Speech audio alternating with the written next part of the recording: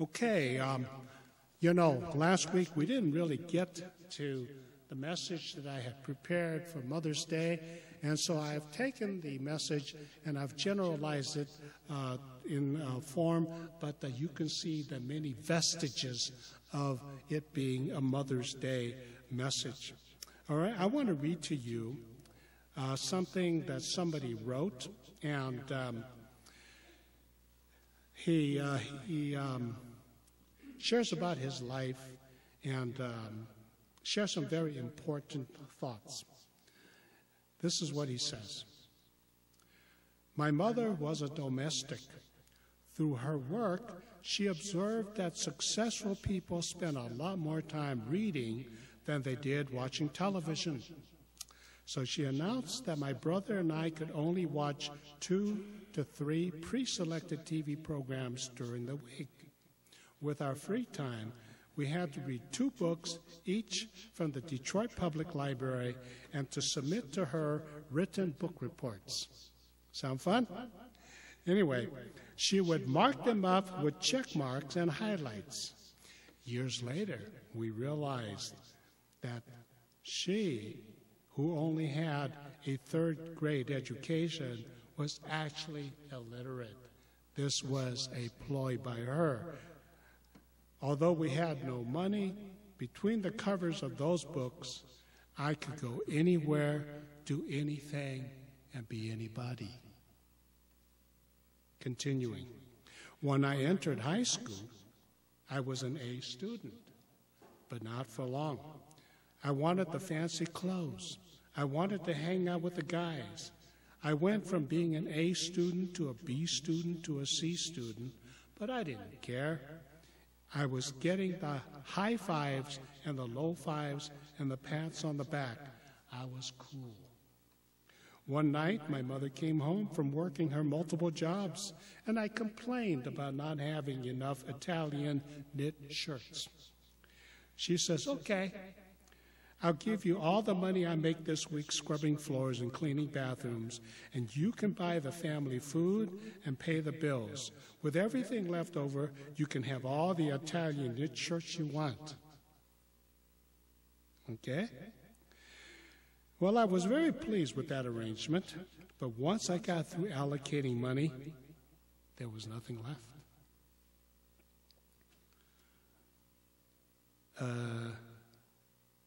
Lost my place. Oh, I realized my mother was a financial genius to be able to keep a roof over our heads and any kind of food on the table, much less buy clothes.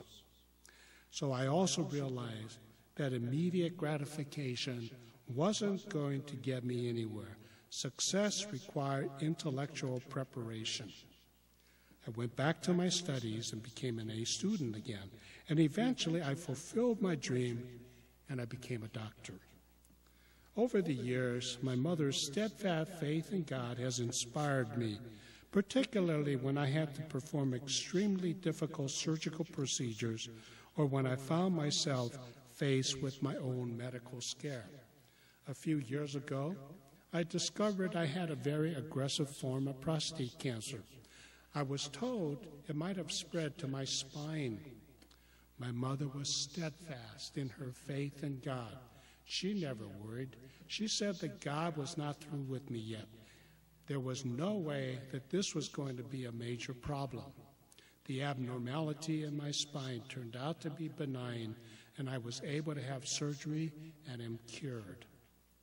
My story is really my mother's story. A woman with little formal education or worldly goods who used her position as a parent to change the lives of many people around the globe. Now, you know this person's a doctor. Does anybody know or have heard this story and you have an idea of who I may be talking about?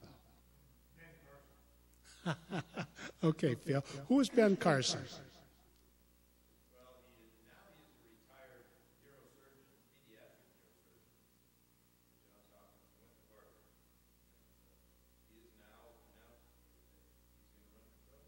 Yes, he's one of our presidential candidates.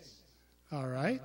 And, you know, he when he was young, he had a violent temper. In the 9th grade, he nearly stabbed a friend over a fight about a radio station. Fortunately, the knife blade broke. He started to read the Bible, and as he started to apply what he was learning from the Bible, it settled his temper, and his temper problems went away. And when he graduated, the name of his book is Gifted Hands, all right? He has a number of best-selling books. But his hand-eye coordination was so excellent above other surgeons who do very fine surgery. And he became the first doctor to lead a team of 72 doctors to separate twins who were conjoined at the head.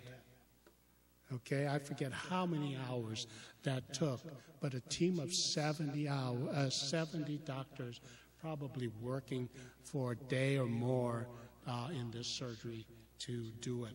And so he attributes, and he calls the title of his essay, "There is no job more important than parenting." And he's talking about the influence of parents in lives. And so we're going to be talking about using the example of another mother, but we're basically talking about how we are impacted by the influence of others. And if you notice how when he talked about what he learned, Dr. Carson, he learned about how you didn't need money if you had the books. He learned about how immediate gratification wasn't the answer to life, and he learned that through a kind of an experiment that his mother set up for him, And then he learned about faith in God through the mother. And so you see, some of these lessons were things that she actually taught him.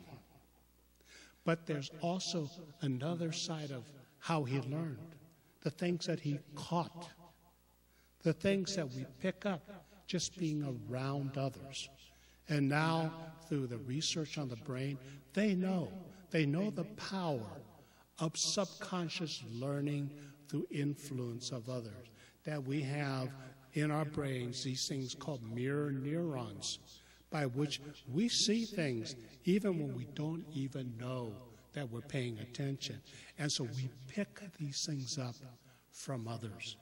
And so the power of influence is very strong and physically explained now that we have the level of science. And so this is how important it is when we talk about learning and changing and becoming people, better people. Okay, so we're going to talk about a woman whose name most people don't even know. I'm talking about Moses' parents, Moses' mother. Now, who knows the names of his parents? Yeah. Mr. and Mrs. Moses? No? Yeah, it's people never say it. It only appears twice. And it appears in some strange, out-of-the-place way. Okay? So I'm going to give it away. The father's name is Amram. Okay? That'll be easy to remember. And the mother's name is Jochebed. Okay? Jochebed and Amram. And so we're going to turn to Exodus chapter 2, and we're going to read the story about the beginning of Moses' life.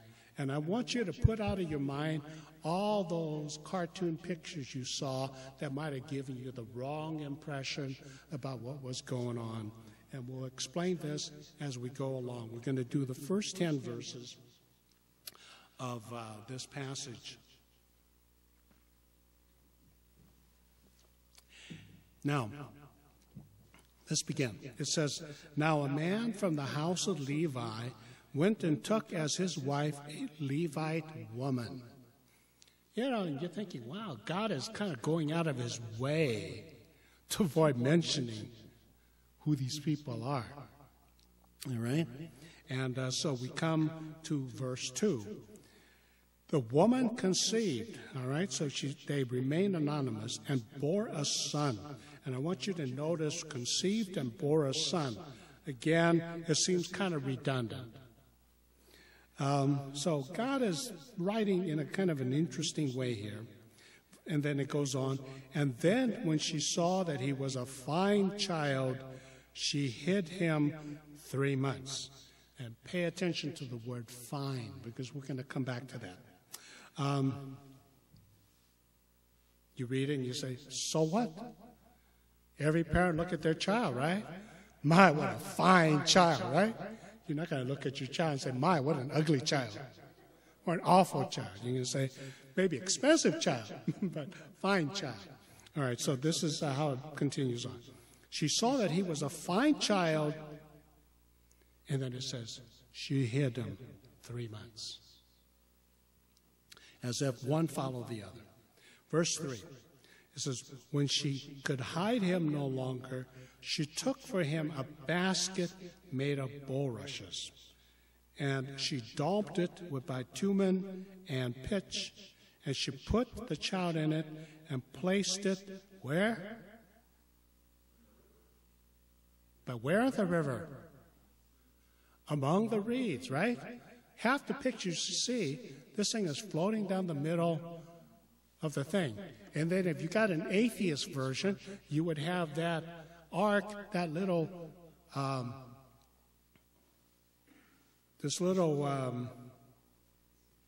basket floating right into the jaws of a what? If it was an atheist picture. What do they have in the Nile? Crocodiles, okay? So it was not like that at all, okay? So this thing is coming along. It's been put in there very deliberately in the reeds. His sister stood at a distance to know what should be done to him. And here's what's going on, because a lot of the stuff that's really going on in this passage is only hinted at through the wording. Now, go back to verse 2, where it talks about how the woman conceived and bore a child. Those words, conceived and bore. Throughout Genesis, what happens is this.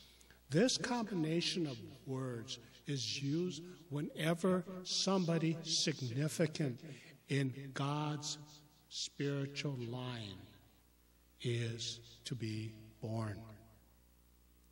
And so throughout Genesis, as God is creating a people, moving from Adam and Eve to Abraham and on beyond to Joseph, this phrase is used to identify God's will, God's plan, God's control.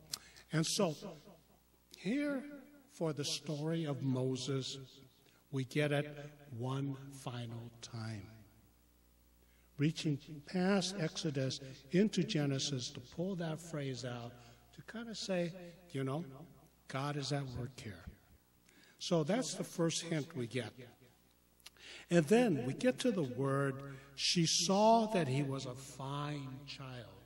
And what happens is this word, and sometimes they're not sure how best to translate it without getting into a full explanation.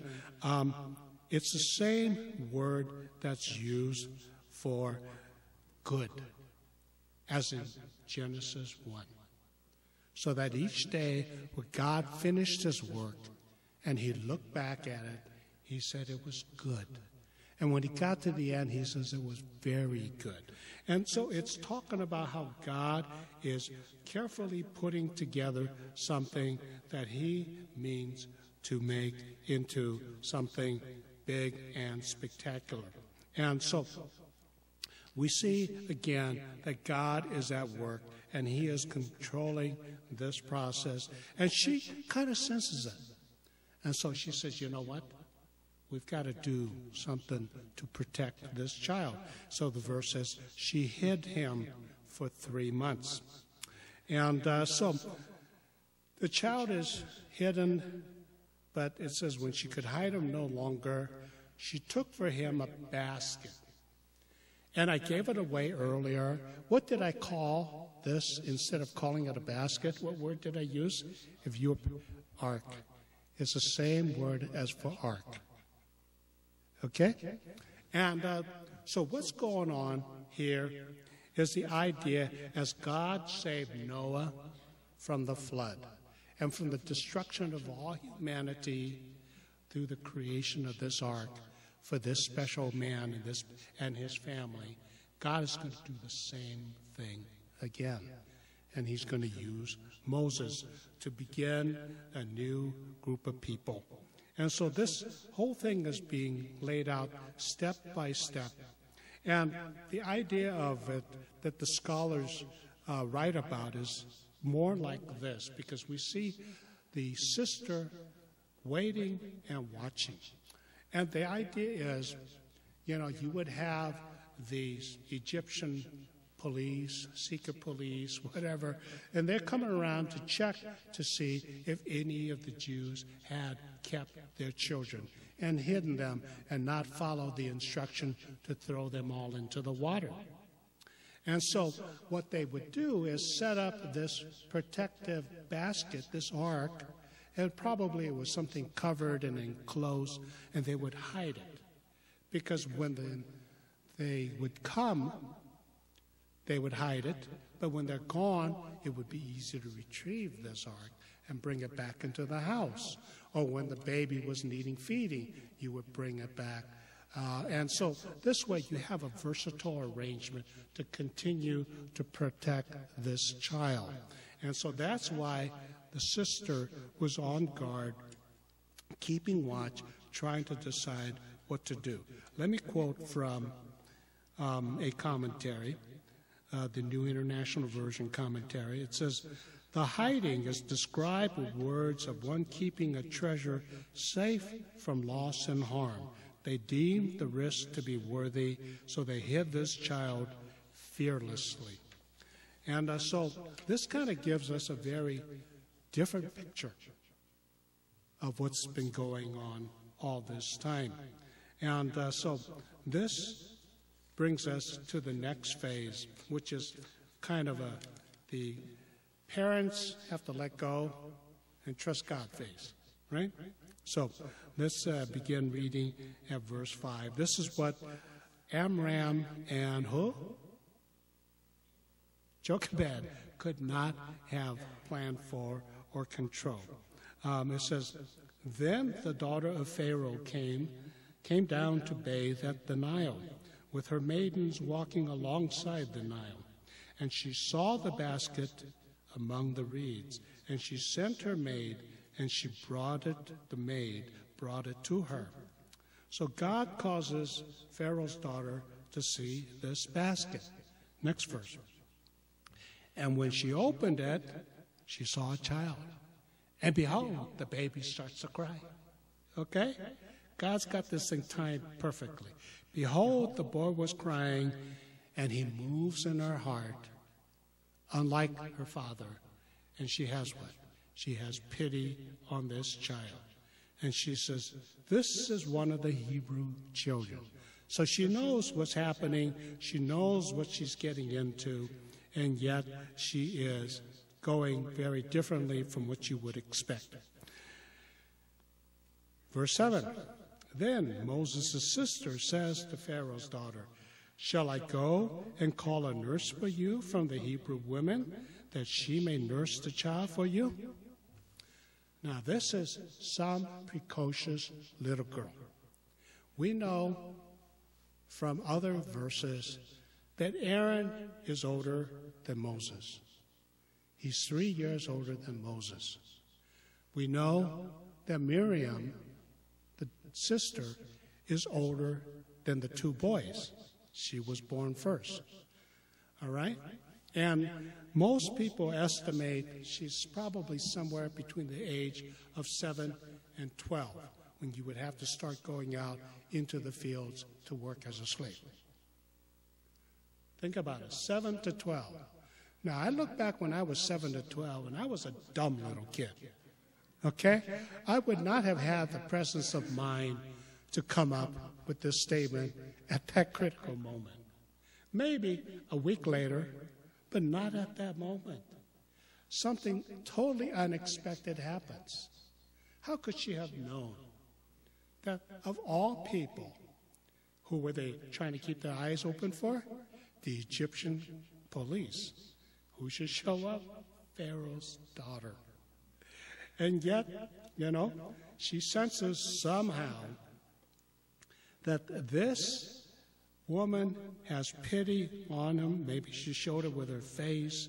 Maybe it was the way she said this is one of the Hebrews' children. But at this young age, she has the calmness and the shrewdness of mind to come and make this offer. Shall I go and call a nurse for you from the Hebrew women? Maybe it took a lot of courage for her even to speak out at that point, right? Because in the presence of royalty, but you can get away with it as a little girl. Okay, so anyway, God gives her the words perhaps, gives her the courage perhaps, and so she speaks, and God has the Pharaoh's daughter agreeing. And this whole thing is happening out of anybody's control. Verse 8, and the Pharaoh's daughter said to her, go ahead. Don't you think she should check with Dad first?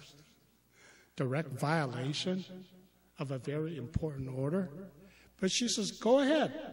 And so the girl runs, and what does she do? She calls the child's mother. So Jochebed comes in verse 9, and the Pharaoh's daughter said to her, take this child away, and nurse him for me, and I shall give you your wages. And so Jochebed took the child and nursed him. Amazing outcome. Back to the way it was, but now no need to hide and getting paid for what she would have had to do anyway. Okay. And God often does that. He causes the enemies of God's people to provide the provisions and the treasures. You remember when the children of Israel, the Hebrews and the mixed multitudes left Egypt? What did they take with them for their new life? They took all the jewelry and all the good stuff from Egypt. They gave them these tributes to get rid of them, to pay them to leave. I was watching the news last night, and it talked about somebody who was renting her house on Airbnb. And what happened was these people came in, and they started to trash the house, and they wouldn't leave. And she hired an attorney to try to get them out, and she finally had to pay them $1,700 to get them to leave the house. Well, this is what's happening here, that God gets others to take care of his people. And so we come to the final verse, and the child grew. And the word actually carries much more than that. He was nurtured, and he became greater and noble and mighty and all of that. And then it says when he got to a certain point in his development, in other words, she brought him to Pharaoh's daughter, and he became her son. And she named him what? This is the first time we get a single name in this whole story. We don't get the parents' name. We don't get the Pharaoh's daughter's name. We finally get him a name. She said, because I drew him out of the water. Is this a Hebrew name or an Egyptian name? It's an Egyptian name. Forever we know Moses, not by his Hebrew name. I'm sure his parents had a Hebrew name for him. But I think God, to honor her compassion and her pity and him using her, he allowed that name to stay as a name. And the scholars say, well, Moses may have been around 7 at this point. Perhaps younger, perhaps older, but around 7. And so at this point, he is turned loose. Well, think about it. We don't know how many months after 3 months this whole thing happened, but we can pretty much guess maybe she had him for 6 or 7 years. What can you do in 6 or 7 years? And my title is First Impressions Last. Okay? They teach you when you go into business or when you go out in the world, always to be at your best, right?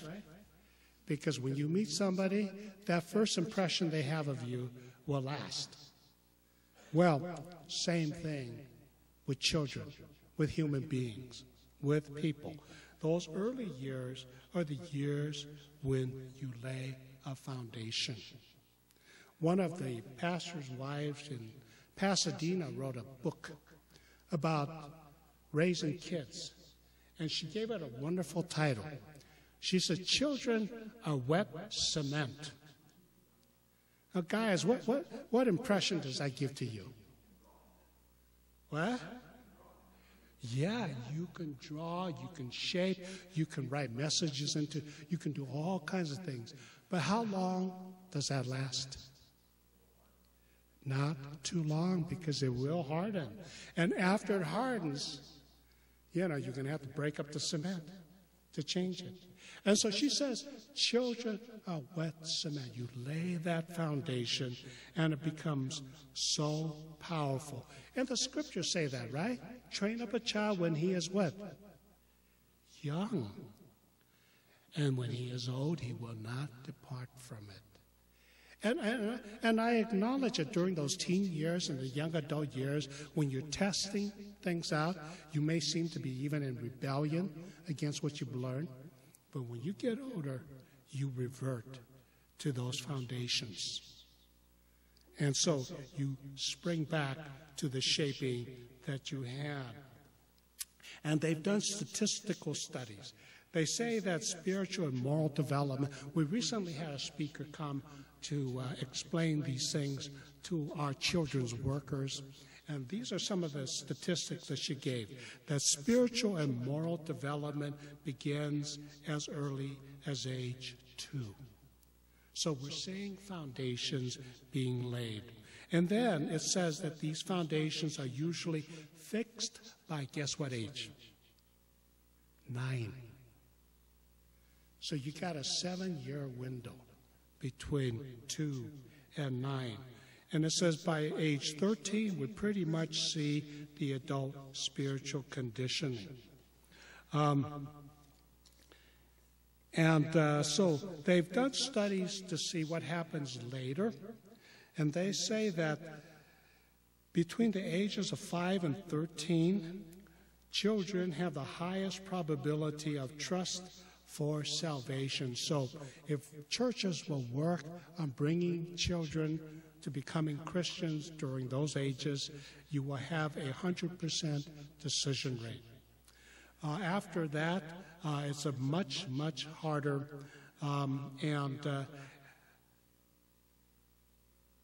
after those teen years, it drops down to from 100%, 4 to 6%. So can you see how difficult it is? And if you train a child to worship, there's a 61% likelihood that they will do this as adults. But if you don't, then it's like 78% unlikely that they will not. So throw you some statistics. This is based on research. Back in the old days, the Chinese, the Communist Chinese, the Department of Education, had this saying, that if you give me a child when he is young, I can shape him easily.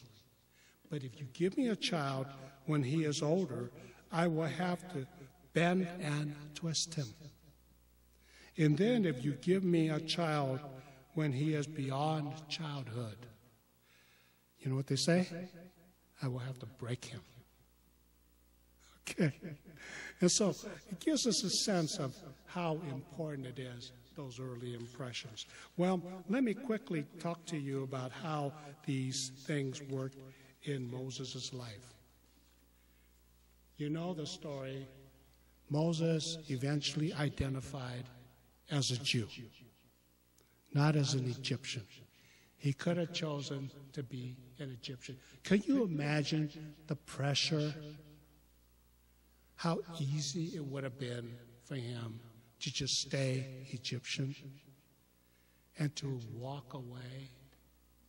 And how scary that is for every parent. I remember first grade of Chinese school. The first thing my Chinese school teacher taught us Chinese kids was to say, I am a person of China. 我是中國人. Okay? She wanted to make sure if there was ever a war, and that's what she said, if there's ever a war, I want you to be able to say this. Okay? Because when you're young, you can lose track of this sort of thing. But in every culture, identity formation is the most critical thing of our lives. Whether it has to do with our place in the family, whether we identify with of our parents or other relationships when we get older in school, whether we choose to hang with the jocks or with the nerds or with the people who are popular, we're always in that process, in that early stage of our life of deciding about our identity. And the fact that Moses on his own chose to defend a Hebrew slave against an Egyptian slave master and would risk his life over and again tells you how strong that identity was. And not just in that identity that she probably impressed on him. She probably told him, Moses, when I saw you, I saw that there was something special here. And I had a sense that God was leading us. And so against all my fears, I found courage. We found courage to protect you. And we have a sense that you were meant to be special. Not the specialness that every parent says to their children, but they had a spiritual sense of him being special. And I think that's why Exodus chapter 2, those opening chapters, verses give us so many words to kind of describe that specialness. And so they were determined to protect him and give him a sense of his destiny. That he was perhaps like another Noah. And so these are things that they would teach him. But there were things that he would have learned by osmosis, things that he would have caught. He would have caught from his parents their sense of courage, to be able to stand strong and have a great faith with parents like this as they shared those early days and how God delivered them. And I need to move quickly to some important things that I want us to know from this. One, we cannot say this to our kids, do as I say, but don't do as I do. They're going to catch it, our bad habits. If this is the way we are at home, this is the way they will be. If I'm lazy at home, my kids will be lazy kids. Okay? If I am always wasting my time, they will be kids who will waste their time. We just can't tell them otherwise. The imprinting is too powerful. Number two, we cannot impart what we do not possess. This is the other side of the coin. If I want my kids to be thrifty and to learn to save, I can't teach that. If I'm not like that, if I'm spending freely and carelessly and always doing that, well, what are they going to learn to do? The same thing. And so whatever we want from our kids, We've got to work hard to possess it so that we can impart what we do possess. And so he learned faith, he learned courage, he learned the faith to trust God, to do all the things he did. He learned to have a purposeful courage that was so difficult and needed in his whole life. So let me go to the end here.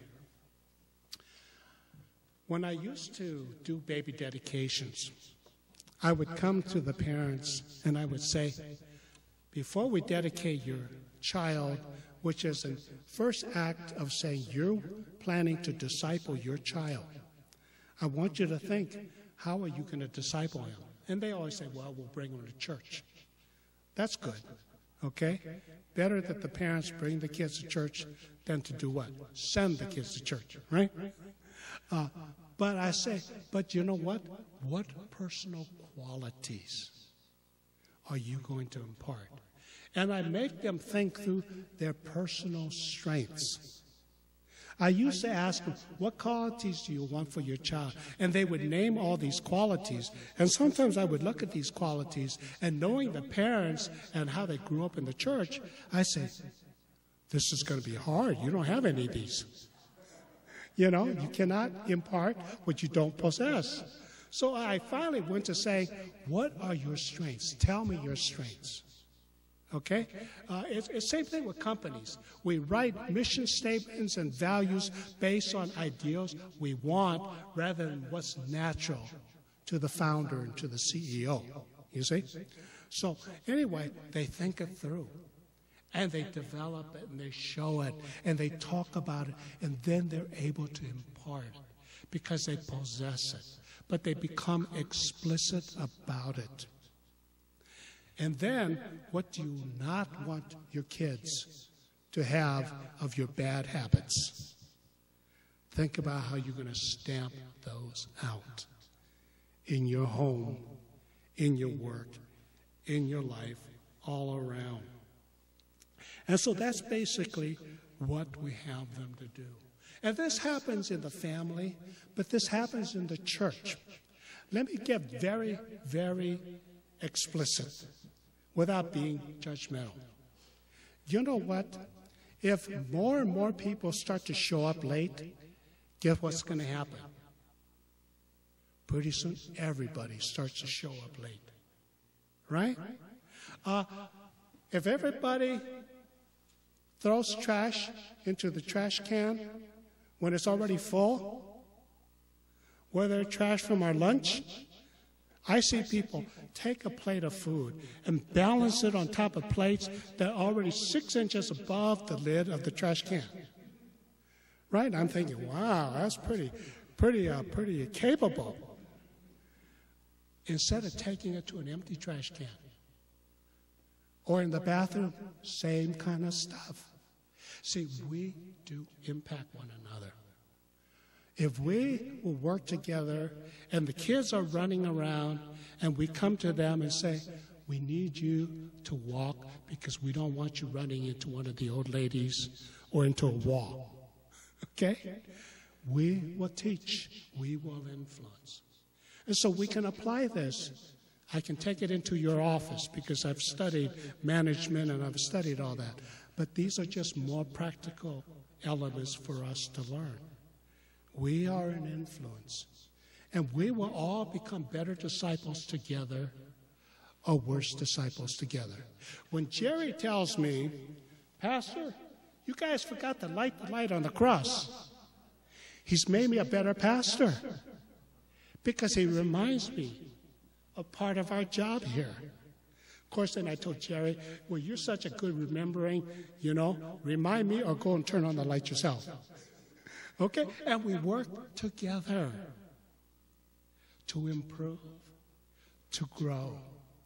And so I urge that for our homes, for our churches, because we have influence. Regardless of whether you accept the role or not, we all are leaders. And we all are leaders that are influencing people around us. And by the way we behave, we're either good leaders or we're bad leaders. Let's pray. Father, we are not nameless people.